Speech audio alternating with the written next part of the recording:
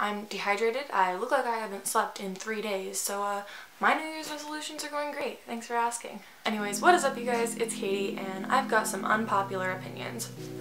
Now I get that everybody has different opinions about different things, but I thought that I would share a few of mine that I haven't heard that very many other people have. Also, the sun is going down and I feel like the lighting is gonna get bad in here, but like, what can you do? Also, if you haven't seen my channel, hi, my name is Katie and it is really nice to meet you. If you want to join the crew, you can hit the subscribe button down here, or if you wait until the end of the video, there'll be like a little button right there and you can click it and it's super easy. It's a good time. So I'm sure that there are other people that have to like feel the same way as me on this, but I really don't like bacon. Now I get that this one probably like isn't that unpopular, but I feel like whenever I like tell someone that I'm not really a big fan of bacon, they pull one of those like, what? Things on me, and I just think that it's like really funny that everyone feels so strongly about just loving bacon, and I just can't get on board with that. I'm sorry. The next thing is that I've never seen an episode of SpongeBob in my entire life. I was never allowed to watch it as a kid, and then when my parents just like didn't care anymore, I just didn't watch it. And so whenever anybody makes some like SpongeBob reference, I kind of do one of those like yeah, I know what you're talking about.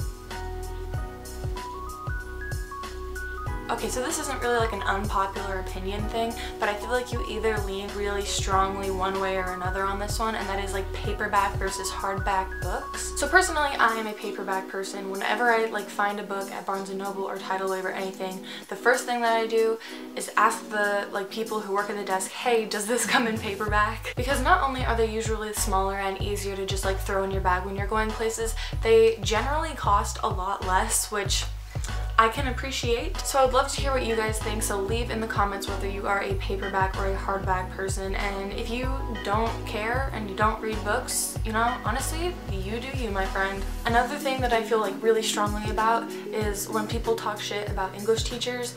I don't know why, and like I don't know what it is about English teachers specifically, but whenever anybody says anything bad about them, I just feel like I have to defend them. Because I mean, like, I've had one English teacher that I thought was a little bit weird, but like I've never met one that I didn't like. And I think it's like once a week or whatever, they all like meet together during lunch and talk about whatever English teachers talk about, I don't know. But like I really want to just sit in there and like talk with them and hang out with them and be friends with all of them. I don't even know why.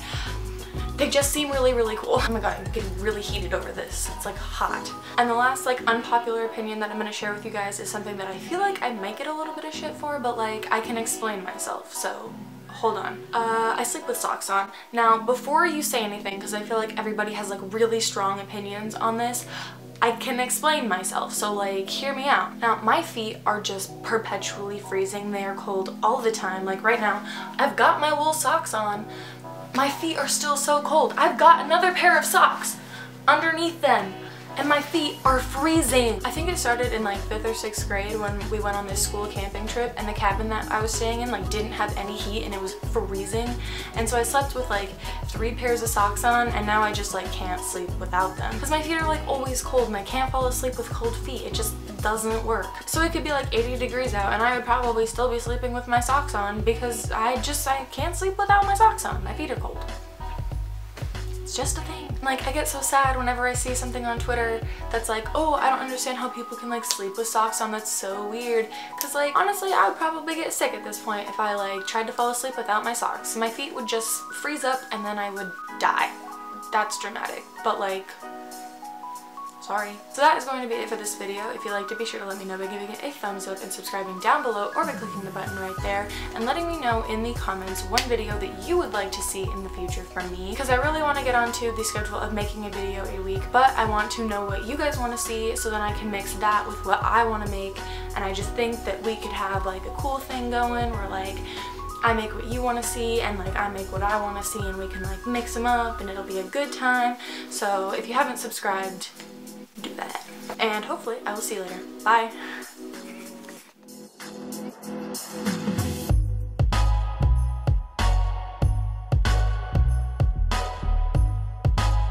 And I've got some unpopular opinions. That's so dumb. This is empty.